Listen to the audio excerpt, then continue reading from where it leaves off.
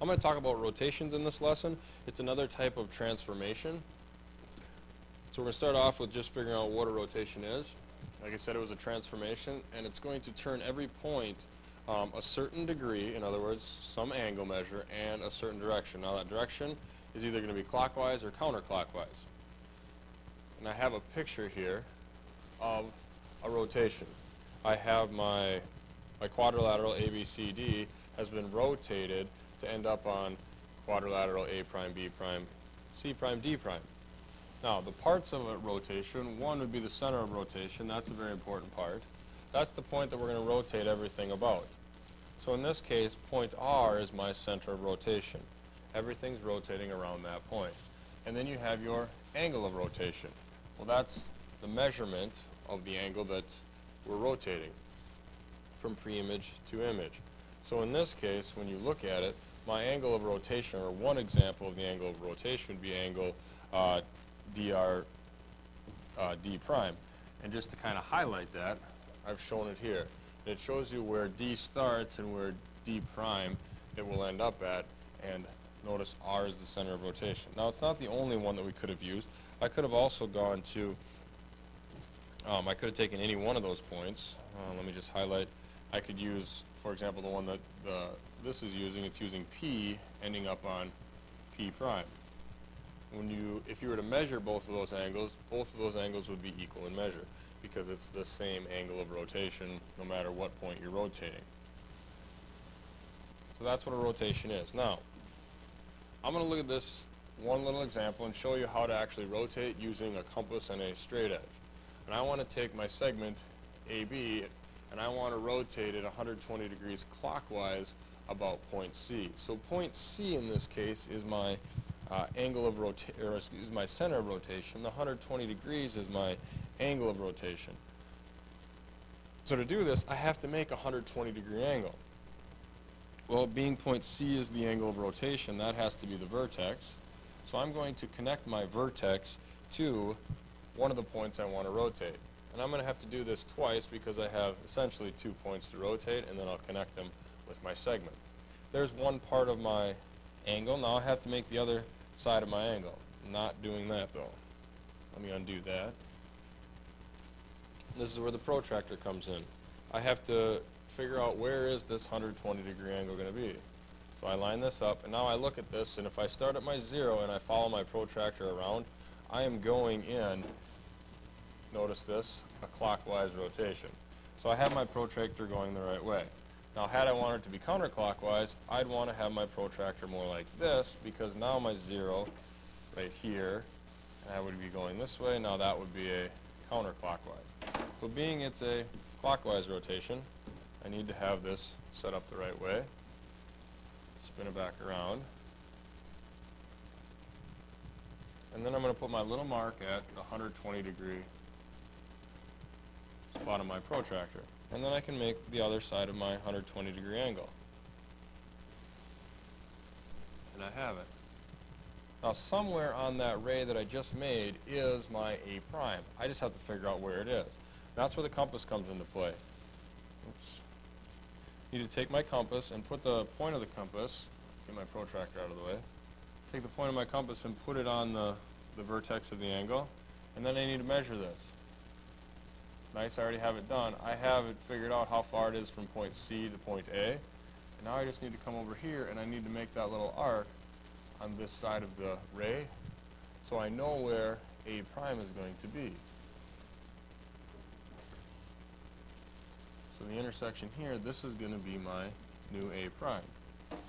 I've already rotated point A. I just have to do the exact same thing to rotate point B. Move that out of the way a little bit. So it's going to come back. We're going to, remember, make one side of our 120 degree angle by connecting the center of rotation to the pre-image. And then I have to make my 120 degree angle. I don't know how many times I'm going to do that today.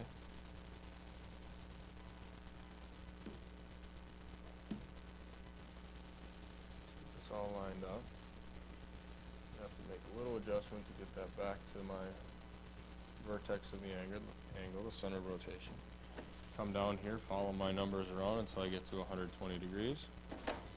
make my other ray. There we go. Take my compass, put it up here. And I think I'm going to have to move this protractor just to get it out of the way. Oops.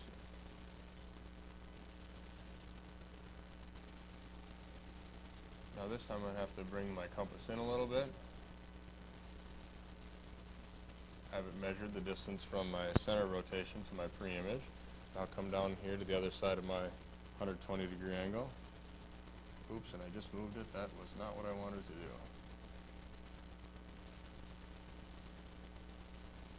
There we go. Bring it over here. Make my arc. Now I can get try to get my compass out of the way here.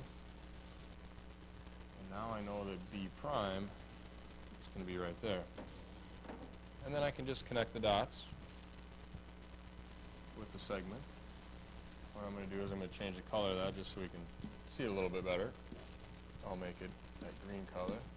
So what I've done now is, using my compass and my protractor and essentially a straight edge, is I've rotated segment AB over here to segment A prime B prime using that 120-degree angle and in a clockwise rotation.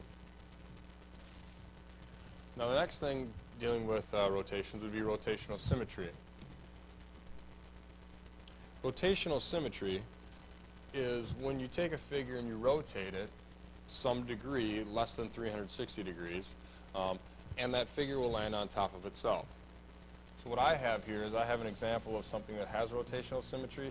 This regular hexagon has rotational symmetry. Now there's a couple pieces that follow after rotational symmetry, one being the order, and that's going to be the number of rotations less than 360 degrees that place that image back on top of itself. So if I can turn the figure or rotate it and it lands on top of itself, that gives me one order. If I can turn it another angle measure, there's two, and we can continue on until you've found them all. Now, the kind of tricky part about this one is when I look at this, so what I've done is I just have two of them sitting on top of each other to help us count. Now what I can do is I can take, I'm just going to follow that red segment. I can rotate that here. There's one. So that would be an order of one. If I come back here, that's how it started. And then that red segment could rotate all the way down here to the kind of this pink or purple. That would give me two. I can rotate the red all the way down to the bottom. I'd call that a purple. There's three. I could go all the way around here to kind of this brown color. There's four. And then I'd rotate all the way around until I hit the blue. There's five. And you think, well, there it is, because if I do this and I rotate all the way around, well, that's just the same thing. So a lot of times you think the order is 5. Unfortunately, that's wrong. The order here is actually 6.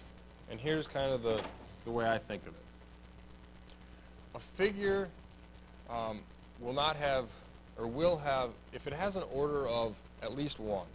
In other words, if you can take that figure and rotate it at least one time so it lands on top of itself, then you get to count the 360-degree rotation as well. But if you can't get it to rotate on top of itself at all, then it doesn't get the 360 degrees. Kind of a little, I don't know, maybe flaw in the system, however you want to look at it, but if you get 1, it has to have 2. So anytime it asks for order, the smallest order it can ever have is 2. So if you can rotate it 180 degrees, then you get to count the 360, so on and so forth. Now, the next one is the magnitude. And the magnitude is the smallest angle measure in which you can rotate it so that it lands on itself. Well, in this one, it would be whatever this one is. So I could go there, or if I went back this way, it'd be the same angle measure, just a different direction. So the question is, what is the measure of this angle from here to here? And here's how you figure that out. Find the center of rotation, which would be approximately here, and then connect that center of rotation to some point on your figure. And then you got to ask yourself, well, where does this point end up after I rotate it that smallest angle measure? Well, the answer is it ends up here, and then I connect it. Well, the question now is, where does this point end up after I rotate it? It's going to be here, connect it to my center, of rotation. Where does that one end up at? Here. I connect it. Where's that one end up? Here. I connect it. And hopefully you're starting to see this pattern. This point is going to end up here, and I connect it. And finally, this point is going to end up right back where I started. Now I look at this and I go, well, I have 1, 2, 3, 4, 5, 6 angle measures in there, which is going to help me calculate the magnitude. Because if I were to add up all 6 of those angles, it would equal 360 degrees. Well, if I take 360, divide it by the 6 angles that are in there, I'm going to get a 60-degree angle. So the magnitude for this regular hexagon is 60 degrees. So remember, order is how many different ways can I rotate it to have it land on itself in one direction only. Don't count clockwise and counterclockwise, so just one direction. And also remember that if it has an order of at least 1, then you get to count the 360-degree rotation as well, so then it would have 2. 2 is the smallest order you can have. And magnitude, it's that smallest angle measurement that is going to allow that figure to land on top of itself. That's where I'm going to conclude the lesson portion of the rotations.